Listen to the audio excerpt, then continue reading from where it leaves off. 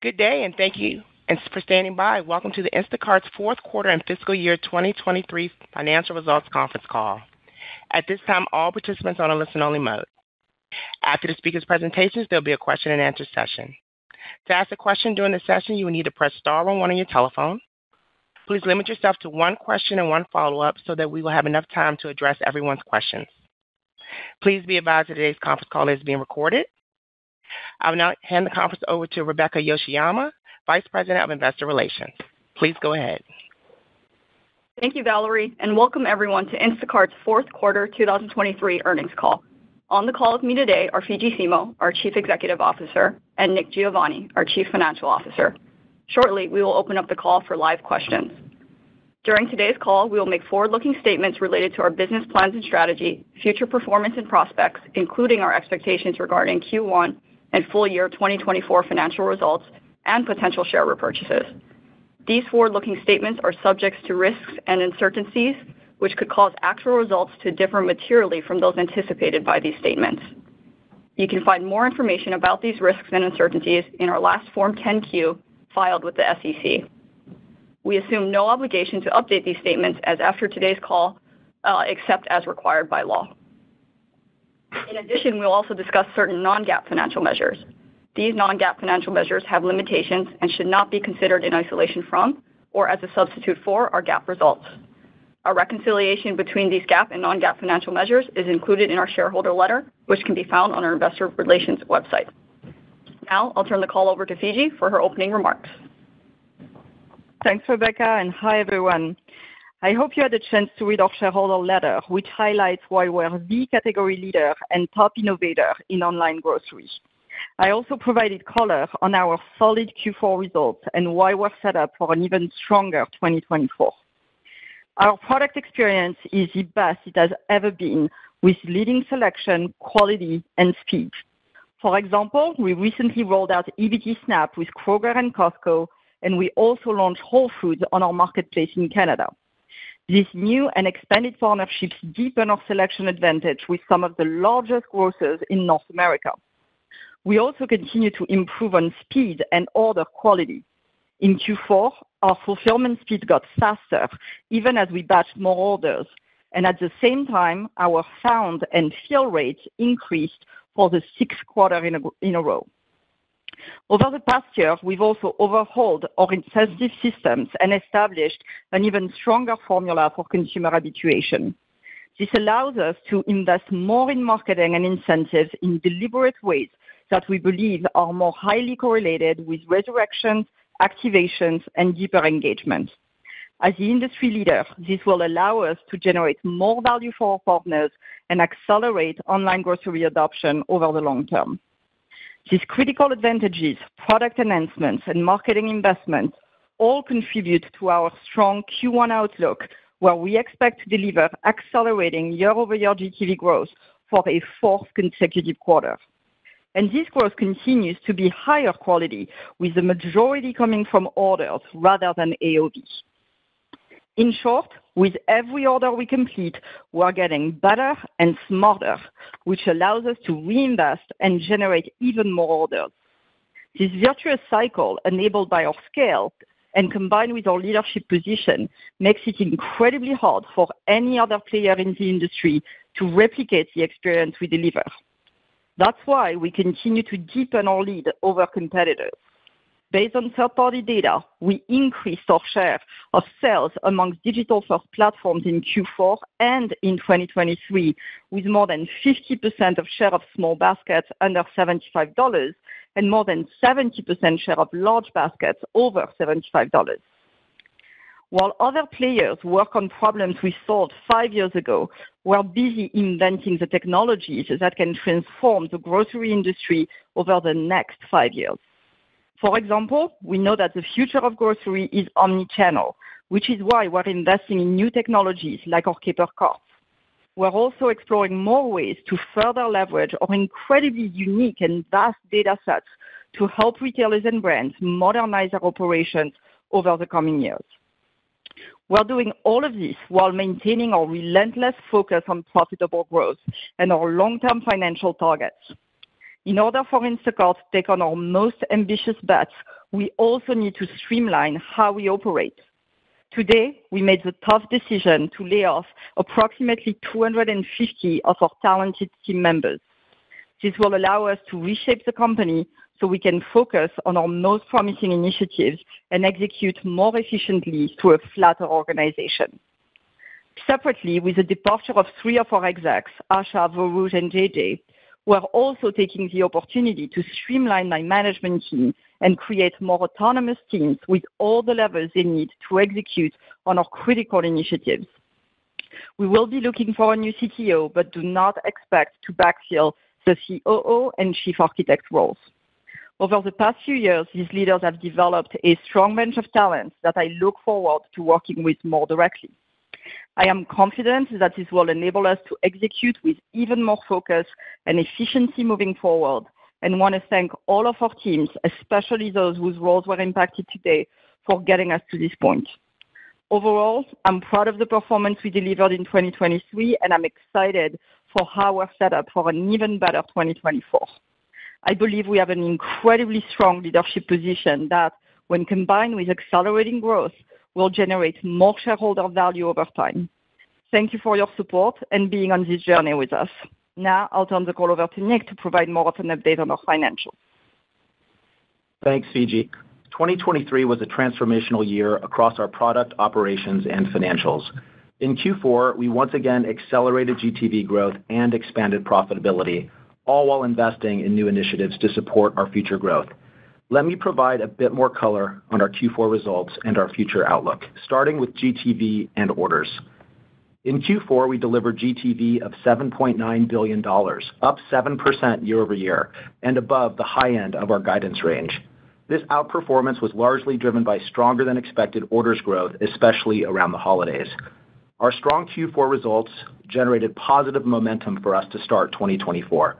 In Q1, we expect GTV to be $8 to $8.2 billion, representing year-over-year growth of 7% to 10%, and our 4th consecutive quarter of accelerating GTV growth.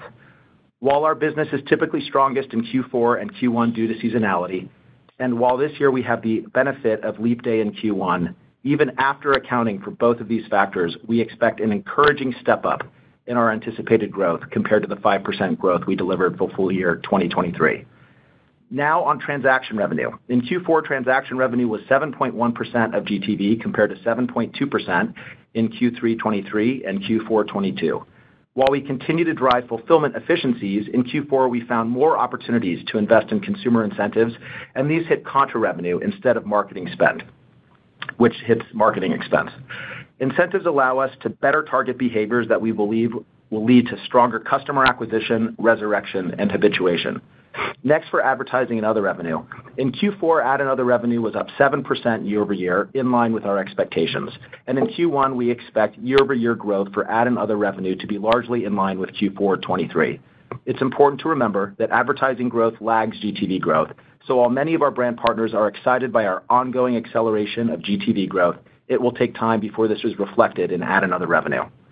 Turning to adjusted operating expenses, we generated strong operating leverage in Q4, with adjusted operating expense as a percent of GTV decreasing to 5.3% compared to 6.1% in Q4 22. Today, we also announced a restructuring plan, which we expect to result in a one-time charge of $19 to $24 million.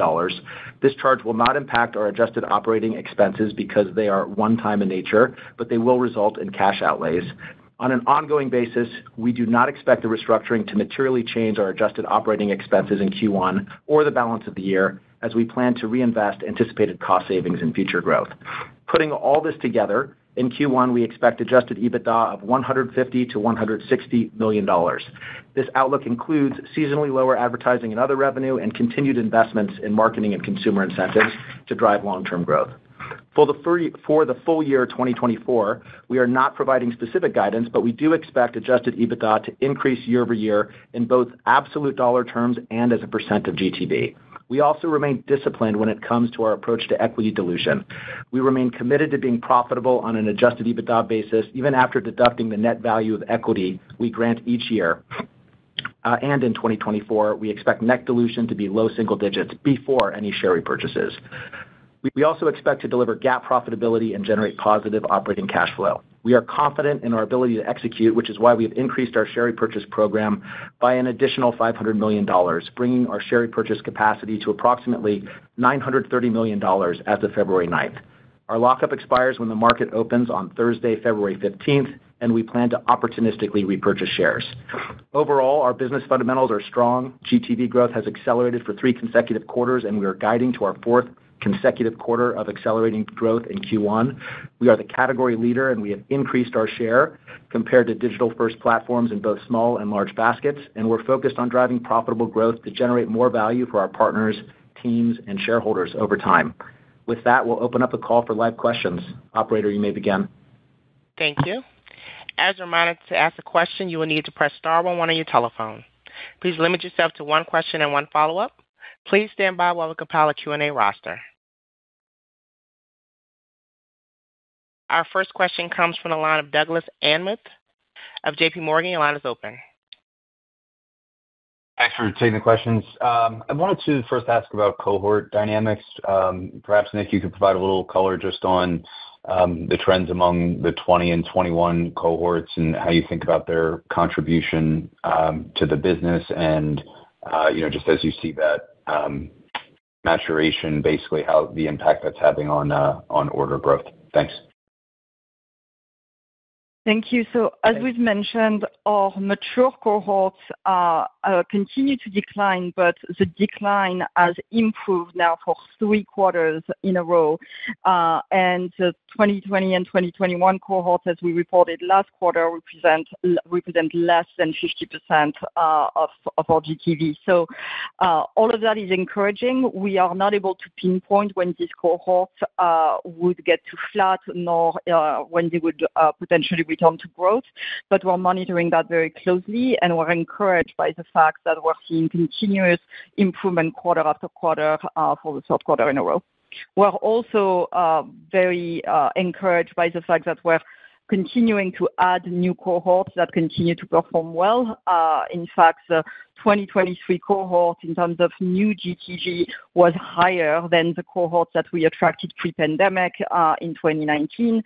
And so we continue to get contributions both from the mature cohorts but also from the growth in new cohorts. Great. Thank you, Fidji. Thank you. 1 moment, please. Our next question comes from the line of Ron Josey of Citi. Your line is open.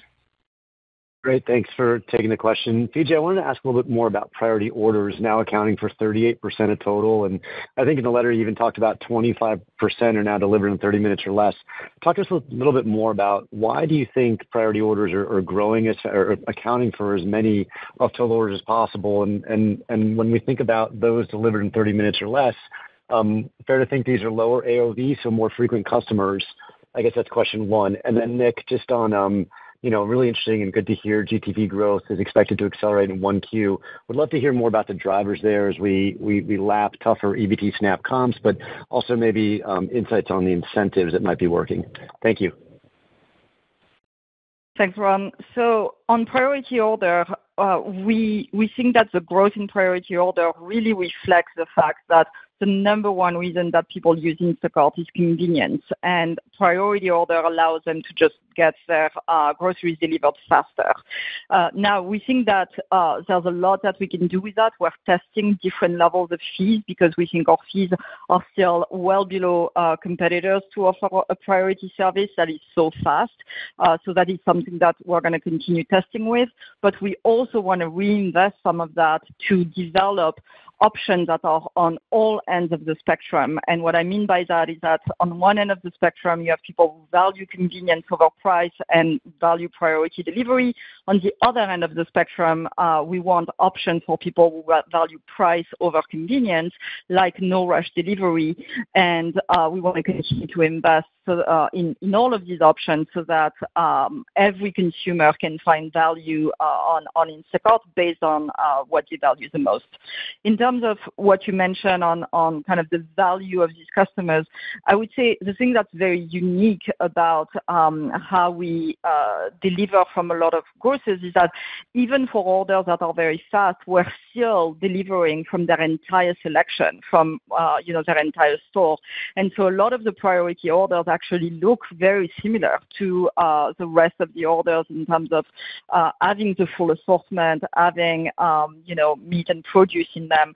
And so from that perspective, we think that them continuing to grow is a good thing as long as we can have options for everyone on the spectrum. And as it relates to your question about the Q1 guide, the drivers of the growth step up are broad-based. It starts with acquiring new customers. Just to recall, we're still in the early stages of online grocery adoption. As the leader, we continue to attract many new customers. We also see improvement in our mature cohorts as we're better able to resurrect them and engage them. And that's led to the year-over-year decline in the mature cohorts improving from Q1 to Q2 to Q3 to Q4. You also asked about EBT SNAP. EBT SNAP is not expected to see favorable comps in Q1. We called out that the main drivers of the headwind that we were experiencing with EBT SNAP was, one, the cut of benefits. That happened at the end of Q1 last year, and so you wouldn't expect to see a benefit until we lap that this year. And secondly, the other thing that drives EBT SNAP is launching new partners, and as Fiji just mentioned with Costco and Kroger, we've done that recently.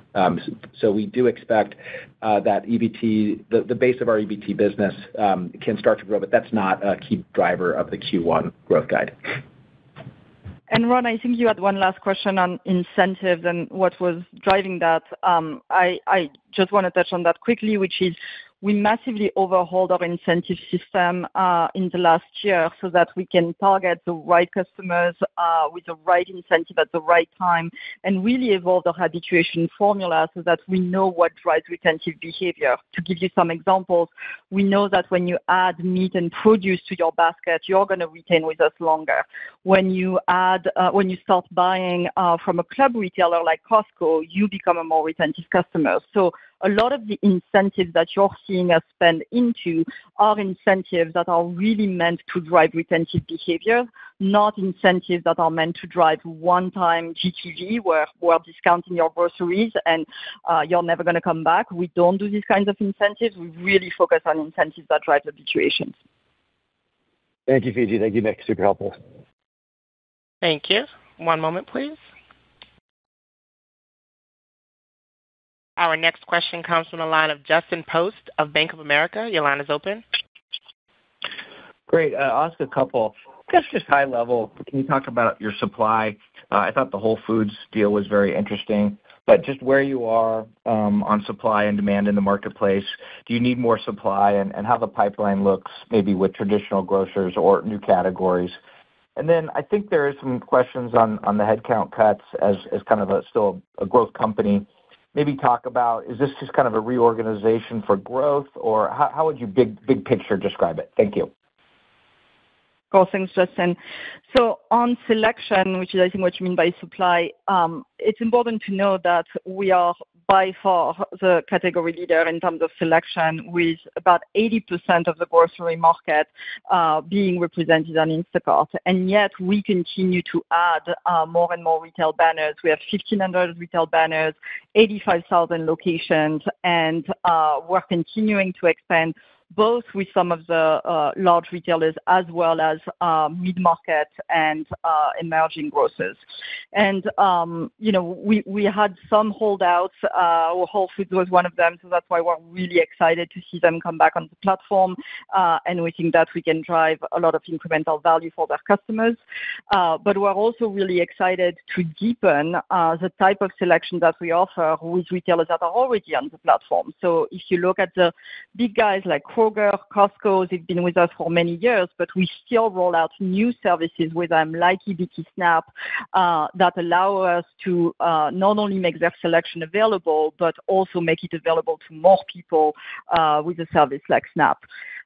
So I hope that answers your supply question. In terms of headcount, the thing that's important to realize is that we had already been very disciplined in terms of headcount, and I would say over the last 2 years we had slowed down hiring, we slowed down the backfill of attrition, we raised our performance bar, so we had already managed headcount pretty tightly.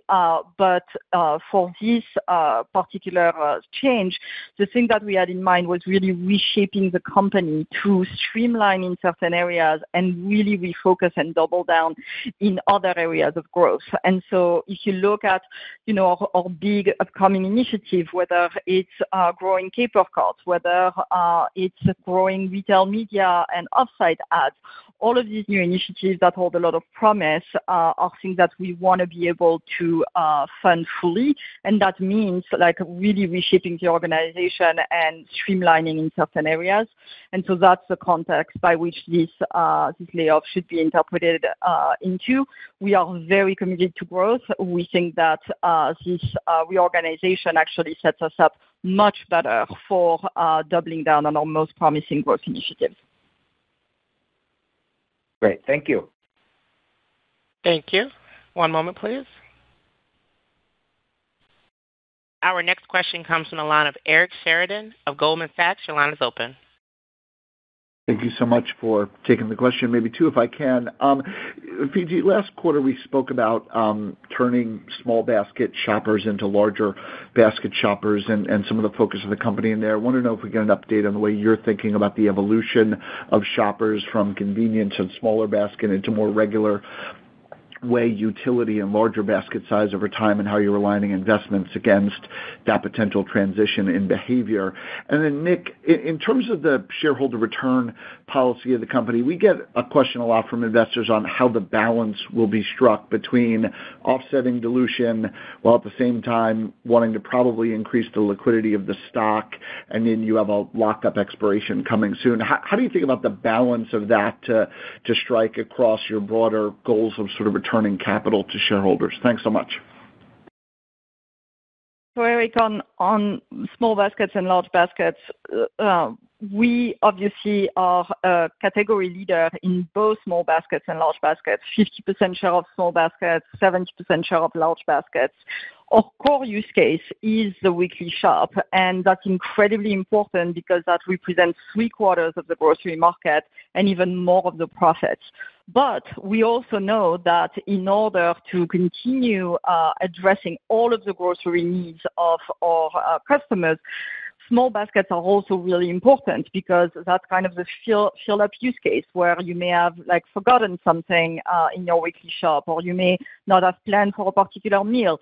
And so we really want to address all of the use cases, and that's why you have seen us really invest in small baskets over the last few years, in particular through virtual convenience, where we're able to deliver these small baskets out of the stores of our retailers, offering a lot of selection, as I was saying earlier, but with faster speed. And that has contributed to the big share gains that we have been able to demonstrate in small baskets. And so both are incredibly important. I think the thing that differentiates us from new entrants is that we are very strong at both, and we are also very strong at converting a small basket customer to a large basket customer. We do that 5 times better than new entrants and food delivery companies, and that's a very key competitive advantage because it allows us to serve the entire market, but over time also convert small basket customers into the most profitable weekly shop use case. And Eric, on your question around returning capital, we announced a $500 million share repurchase authorization in November. Through February 9th, while the lockup was still in place, we repurchased $70 million. And we talked on the last call about wanting to be balanced while the float was still very low in the aftermath of the IPO. Now, the float should increase when our lockup release comes off on the 15th. And so ahead of that, we received authorization to increase by an additional $500 million our share repurchase authorization, and we plan to be opportunistic in the market as volumes increase. That's only part of how we manage dilution. It starts with managing headcount, managing the equity that we give out to employees. We've introduced last year a cash equity choice program, which allows us to reduce the amount of equity that we give in exchange for more cash. And we care very deeply about making sure that we can, reduce dilution over time. And so our share return program is not just about offsetting dilution. It's about opportunistically repurchasing shares in addition to everything else that we do to manage dilution. Great. Appreciate the color. Thank you. Thank you. One moment, please.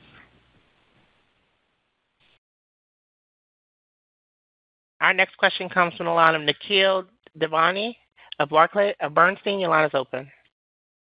Hi there. Thanks for taking the question. Just a couple, please. So, given the breadth of selection you have already, it seems that user growth is increasingly important to the GTV equation going forward. So what kind of user growth do you think is feasible over the medium term? And how would you characterize the contribution of new customers as well today versus in years prior? So the extent to which new customers are still driving this GTV equation even after kind of the COVID influx that we saw. And then as a follow-up, when I look at the Q1 guide, what would cause that adjusted EBITDA to step down given your top line is improving and you've taken some headcount costs out as well? Thank you. Thanks for the question. So as it relates to user growth, we definitely think that user growth is important, and that means acquiring new customers and also re-engaging customers who have shopped less frequently. And both of those things are contributing to the improving growth that we've seen throughout 2023 and continuing with our guide for Q1 2024. So we talked about in 2023, the new cohort of customers that we activated was larger than the pre-pandemic levels. And so that's a very encouraging sign and something that confirms our belief that we're very early in the online adoption of grocery. It was obviously interrupted by the pandemic, and now that the pandemic is behind us, we're on the steady online adoption of groceries is something that will be a key driver of new customer growth. We're also getting better at engaging customers who from our mature cohorts. And so mature cohorts shrank last year, but the size of the decline improved consistently from Q1 to Q2 to Q3 to Q4. And that's because our product is getting a lot better. As Fiji mentioned in the letter and in her comments, the product's never been better. It's never had more affordability choices. It's never had better selection. It's never had better speed, never had higher quality. And that really helps. But in addition to that, we've revamped our incentive systems. So we're getting better at targeting customers to make sure that we can engage with them and convert them to becoming habituated, loyal Instacart customers. And that's one reason why you've seen transaction revenue tick down a bit. It's because incentives are going up. We don't break down all of the components of transaction revenue, but it's not because retailer and consumer fees are lower. It's because we're deciding to reinvest the efficiencies that we're gaining into incentives. And you'll also note in Q4 that sales and marketing expense was down year-over-year. It doesn't mean we're spending less on marketing. We're just choosing to spend it in incentives rather than paid marketing, and we'll continue to evolve those choices as we go forward based on where we're seeing the best returns in the market. As it relates to the guide for $150 to $160 million, year-over-year, you will see that transaction revenue was elevated in Q1 of last year. You can see over the course of the last 3 quarters, it has dropped back down. That's consistent with our strategy of how we want to reinvest in the business. Quarter-over-quarter, there's a tough comp because of ad seasonality. This happens every Q4 to Q1. Thanks. Appreciate it. Thank you. One moment, please.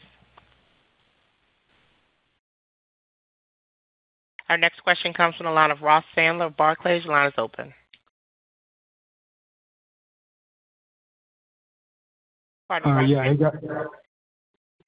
Sorry. One question on advertising and then one question on the Whole Foods. Nick, your advertising revenue line came in broadly with your expectations. The growth rates are coming down a bit, and we've heard different things from different companies that, cater to CPG digital advertising in the fourth quarter. So I guess, what are you guys seeing in that area, both in 4Q and heading into 1Q? And then the Whole Foods partnership is pretty interesting, given we all know the reason why we had the breakup many years back. But what was the rationale for bringing them back online from I guess, the Whole Foods side? And could that potentially play out in the U.S. at some point? Any thoughts there? Thanks a lot. Thanks, Ross. So on advertising, the drivers that you're seeing are, one, we are lapping in Q4 the launch of shoppable display and shoppable video a year ago, which was a big increase in advertising revenue. The second thing you're seeing is that advertising revenue usually lags GTV growth. And what I mean by that is that advertisers make budget decisions today based on the sales growth that they saw in prior quarters. And so the slowdown that we're seeing in advertising is really a result of the underwhelming GTV growth that we saw last year. The good news, though, is that we are seeing reacceleration of that GTV growth for 3 consecutive quarters and guiding to a fourth one.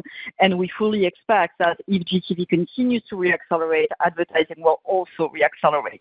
You mentioned some weakness among some advertisers. We are seeing that in pockets, but it is not widespread. And even when advertisers are struggling in their business overall, we are not the first line to be cut because they know that our advertising has very high ROAS and is highly performant. So we don't tend to be the first thing that they cut. Now moving to your second question on Whole Foods, we are very excited to bring them back. In Canada, Whole Foods did not offer delivery to consumers, so we are an opportunity for them to launch the service and reach an incremental customer. They are very focused on the customer experience, as we are, and given all of the great experience that we've developed, both in terms of quality, speed, ability to deliver at scale, they were excited to partner with us in Canada and vice versa. Nothing to announce about the U.S., but we always take a long-term view of this partnership, and our goal is to provide as much value to Whole Foods and their customers as possible, as we do with every single one of our retail partners. Thank you. Thank you. One moment, please. Our next question comes from the line of Colin Sebastian of Baird. Your line is open. Thanks. Good afternoon. Appreciate the questions. Fidji, you talked about improvements in operating KPIs like found and fill rates and batch rates, and I think a lot of that's based on the data platform and the use of machine learning. If you could maybe talk about how much of additional improvement you think is still embedded in the platform with those initiatives. And then related to that, how much of a competitive advantage or differentiator is that? I think you indicated, you were doing things 5 years ago that some of your digital competitors are now trying to achieve in the market. Thank you. Absolutely. So we already have very high found rates and fill rates. And so they have been improving for the 6th consecutive quarter. But right now, it's really a game of basis points because we're already delivering with such high quality. But every basis point of improvement matters. And we really sweat the details to make sure that our customers get the exact order that they wanted. Or if products aren't on the shelves, that we replace the products with a highly satisfactory replacement. And we do that through a variety of methods. One is our depth of integration with retailers. We get their catalog data updated constantly. We get planogram data, which allows us to show inside our shopper app where the items are located inside the store so that our shoppers can go and find them. With some retailers, we go as far as integrating with their electronic shelf tags, like we do with Schnucks and Aldi, where from the shopper app, you can literally light up the shelf to tell you exactly where an item is going going to be, so that, again, we increase the likelihood that shoppers are going to find these items in store. And so that's like deep retailer integrations that are very defensible and a very deep competitive advantage. Then you combine that with the fact that our shoppers are in the aisles of grocery stores every day, so they know what's on the shelves, often better than what retailers know themselves. And it has allowed us to really develop great predictive algorithms to understand what's going to be in stock versus what's not going to be in stock, what's a suitable replacement that's going to generate, a positive experience. And just to give you an idea, we make more than 75 million replacements a quarter with 95% satisfaction. And so the combination of deep retailer integrations, data that we collect every day, and predictive analytics model really allows us to deliver this superior experience that creates a very significant competitive advantage. There's still some room to grow, but I think we're already very much at the top of our game there and are continuing to chip away at the remaining few percent to make sure that we are delivering the best possible experience. And that's why customers and retailers trust us with their business in one case and delivering their meat and their produce in another. Okay, thank you. Thank you. One moment, please.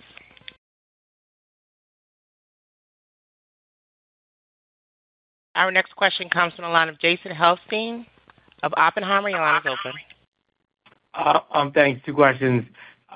Just first, can you elaborate on the point about advertising correlates more with trailing GTV, not current quarter? I think you made that point. And second, Nick, can you clarify the comment about how GTV growth would step up? Did you mean per quarter through the rest of 24 or just broadly for all of 24? Thank you.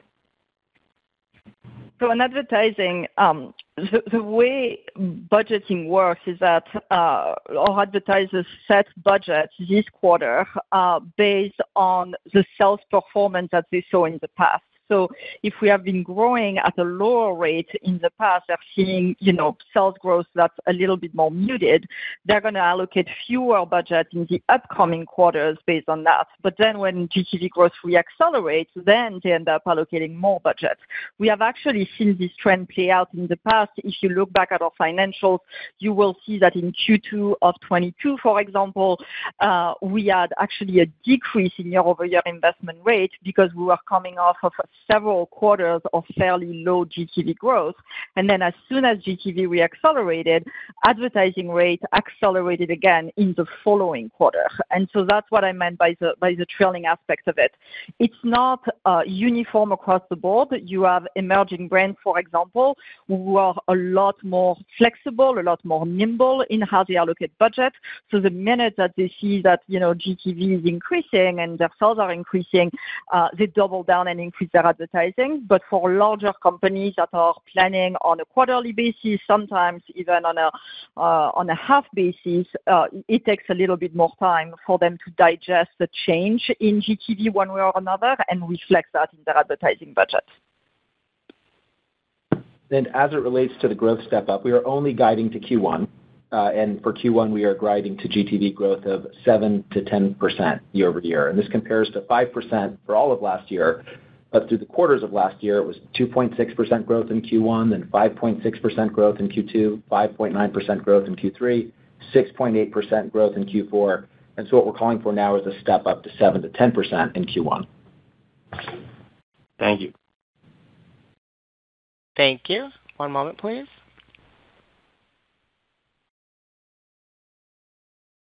Our next question comes from the line of Michael Morton of MoffettNathanson. Your line is open. Well, thank you for the question. I wanted to ask maybe one a little bit longer term, just about industry structure. You have like incumbents with the physical network building their own distribution businesses, but then also marketplaces competing with Instacart, who is the first mover and can do it with the largest scale. But I would love to know, how do you see the actual picking aspect of fulfillment developing over the year as order density increases?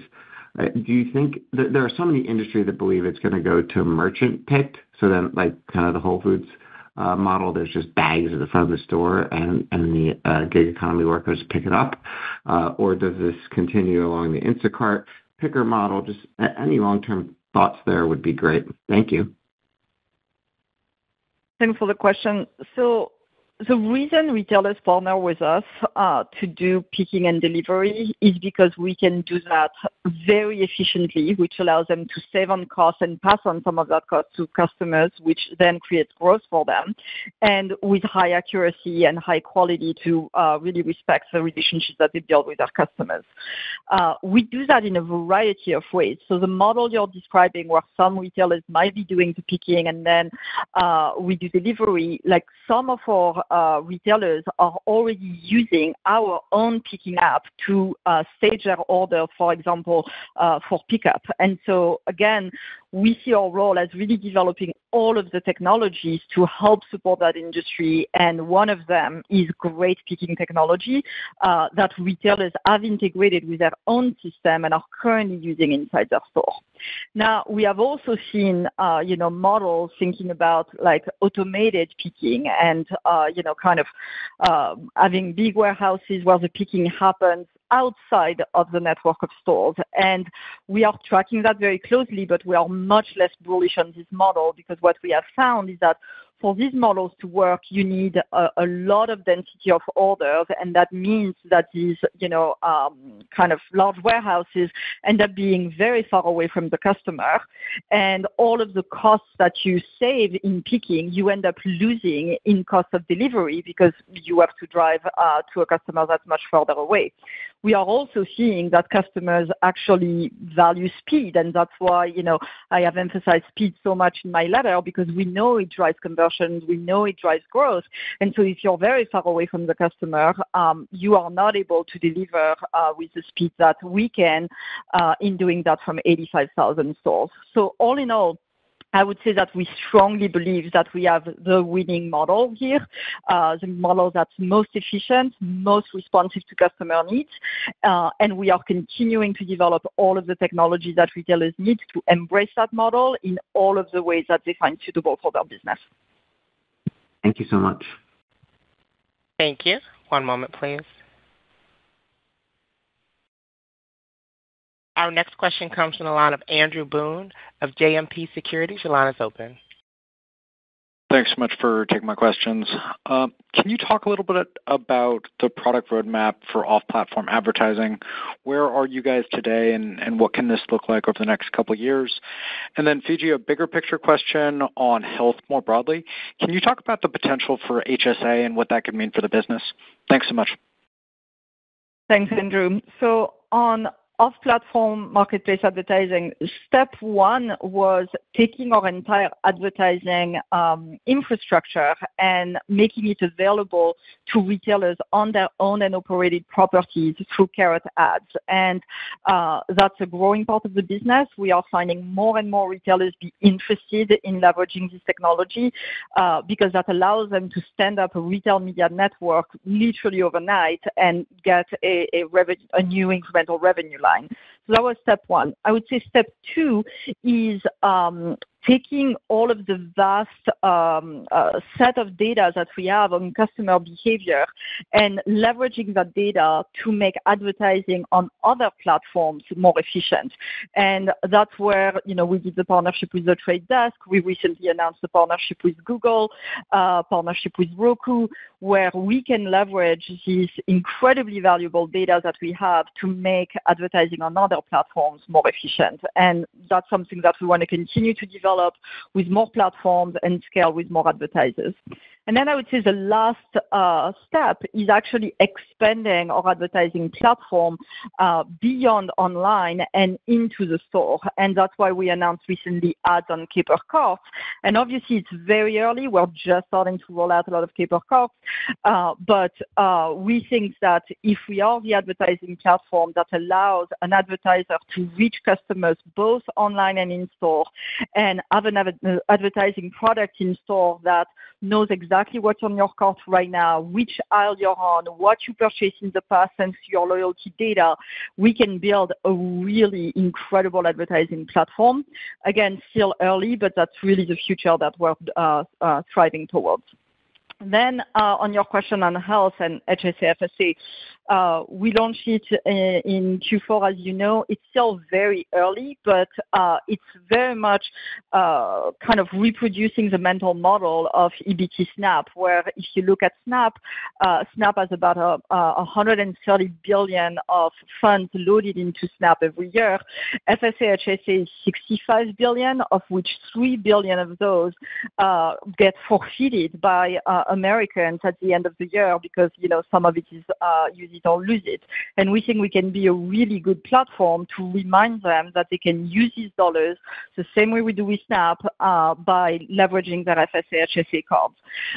Again, very early, but something that we wanted to plant the seeds on because we have seen such success with SNAP that we want to see if we can reproduce that with FSA, HSA. Thank you. One moment, please. Our next question comes from the line of Mark Kelley of Stifel. Your line is open. Great. Thank you very much. Nick, a quick one for you just on take rates. As we think about the full year, obviously, you've got a couple of dynamics where you're lapping that big Q1 of last year that you had where you're kind of towards the high end or at the high end of your long-term range.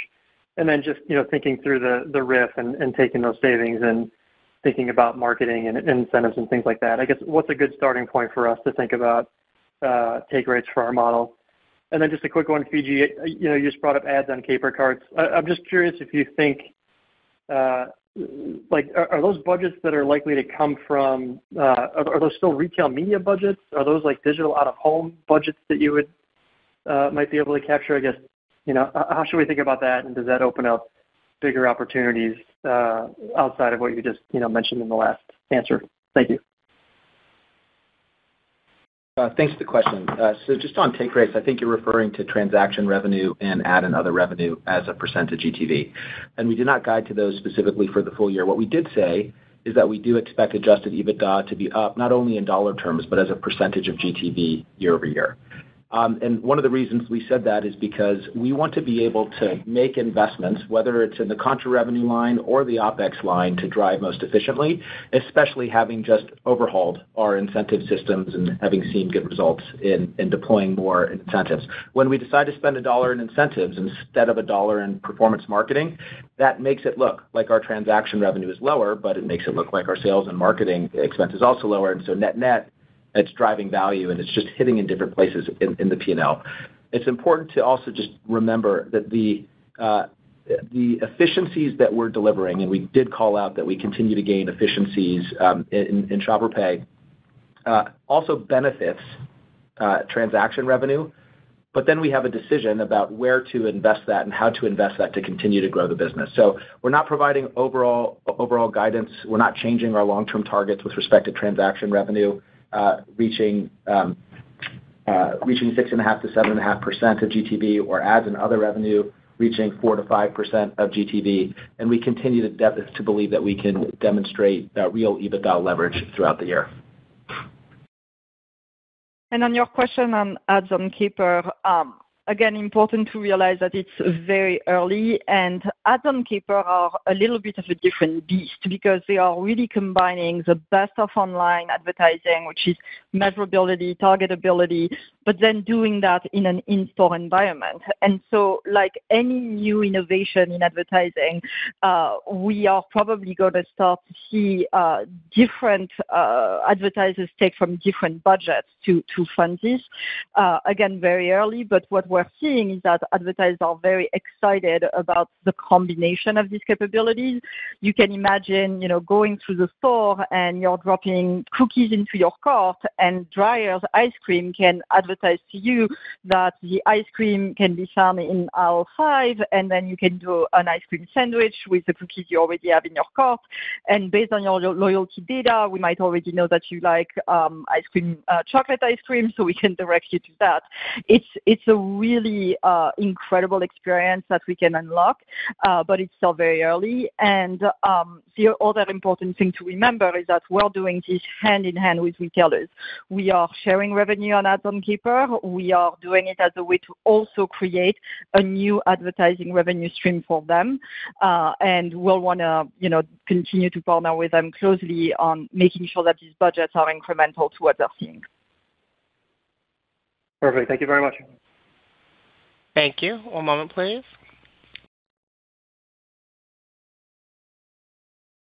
Our next question comes from the line of Deepak Mathivanan of Wolfe Research. Your line is open. Great. Thanks for taking the questions. Can I ask a couple on the cohort trends? Can you provide additional color on the rate of decline of the COVID cohorts pre-2021 now versus maybe earlier in 2023? At what point can we expect, the drag from COVID cohorts to be less and potentially reach some sort of like a stabilization level? And then secondly, can you also elaborate on the trends that you're seeing in 22 and 23 cohorts, in terms of the growth rate, so we can think about contribution from the newer cohorts? Thank you so much. Thanks for the question, Deepak. So just to give you some additional context, we mentioned that in the first half of last year, 2023, the mature cohorts were declining double digits, and that in the second half of last year, they were declining single digits. And I'm sure that lots of folks who want to know exactly when they'll get back to flat or when they'll return to growth, but it's just not something that we've guided on. We're very pleased with the consistent improvement that we demonstrated throughout the course of last year. And then as it relates to newer cohorts, we haven't called out any different trends. Typically, cohorts grow in the second year compared to the first, and we've mentioned that the new cohorts that we're activating are larger than the pre-COVID cohorts.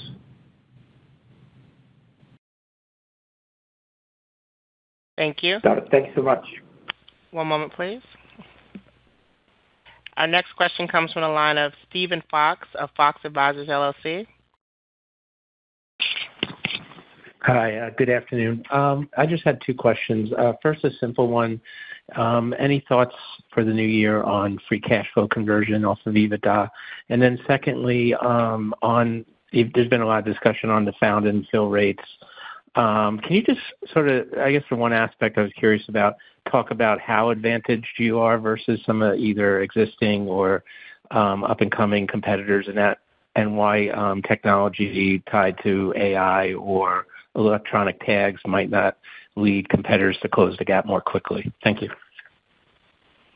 I'll answer the first question quickly on free cash flow. So we're very pleased that we've been able to demonstrate free cash flow growth, operating cash flow growth, net income, and adjusted EBITDA. We don't guide to conversion as it relates to free cash flow as a percent of adjusted EBITDA. It's impacted by things like launching new products, whether that be EBT SNAP or alcohol or Caper.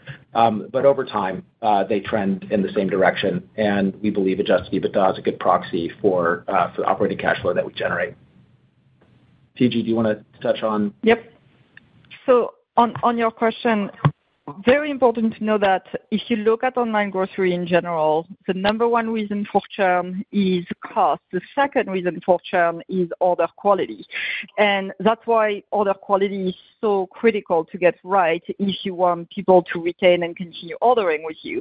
And order quality is even more critical to get right on the core of the weekly shop, things like meat, things like produce, which is why I was in my shareholder letter that we obsess over like the ripeness, your preferred ripeness of bananas, so that we're able to deliver exactly what you want. And that's really important to be able to move the industry online.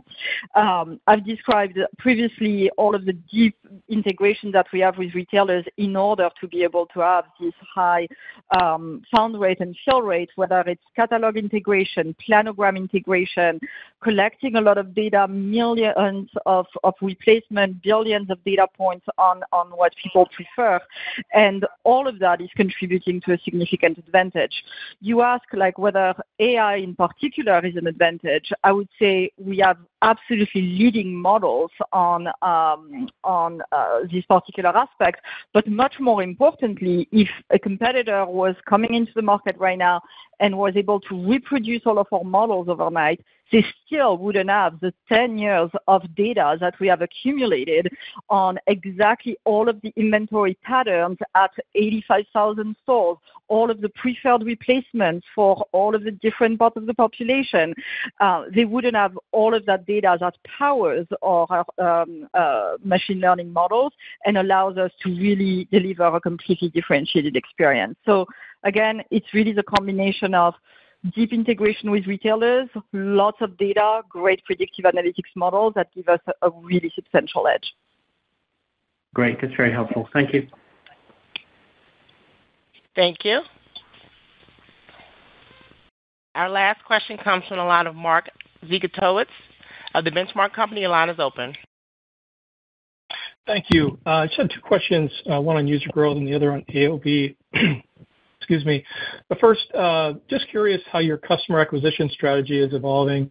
I mean, understanding that the secular growth in online grocery has been deliberate, and there's only so much you can press here. I'm just curious if you think about the returns you're seeing in customer acquisition, if the rate of improvement that you're seeing there suggests at some point we'll see a dollar investment accelerate here relative to GTV.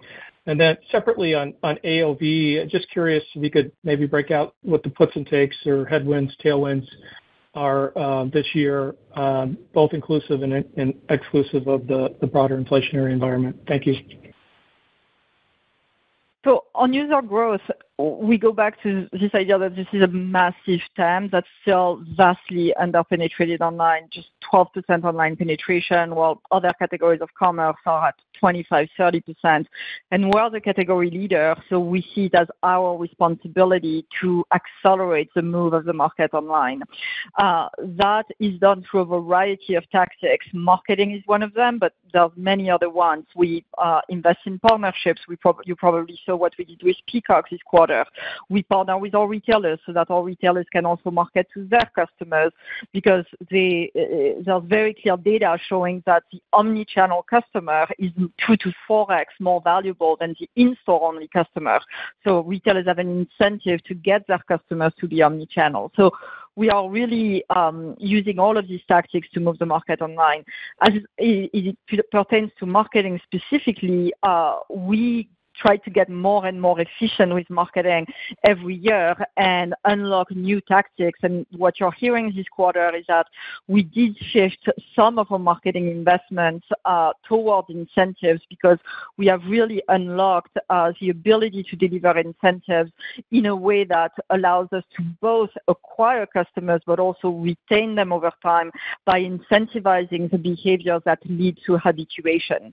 And so we continue to invest in marketing based on long-term goals, not just expecting a return within the quarter, but really investing with 5-year LTV guardrails in mind, so that we can leverage the 10 years of core data that we have to give us some confidence in the return of our marketing. As it relates to AOV, just as context, in 2022, as inflation was increasing, we saw basket sizes increase from 107 in Q1 to 111 in Q4. Last year, in 2023, basket size was relatively stable. It was 112 in Q1 and 113 for Q2, Q3, and Q4. But as a result, comparing 23 to 2022, you saw a decrease in AOV growth year over year. It was at 5% in Q1, then 3%, then 2%, then 1%. And that's why for the last couple of calls, we've been calling out that the GTV growth that we've been delivering is higher quality. And by that, we mean driven more by orders growth. And so we continue to be focused on orders growth and accelerating orders growth. We know that AOV is impacted by some things that are outside of our control, like inflation. We have seen inflation moderate. We've witnessed 4 quarters in a row of relatively stable basket sizes. So hopefully that gives you the context that you're looking for. Yes, it does. Thanks very much. Thank you. This concludes today's conference call. Thank you all for participating. You may now disconnect.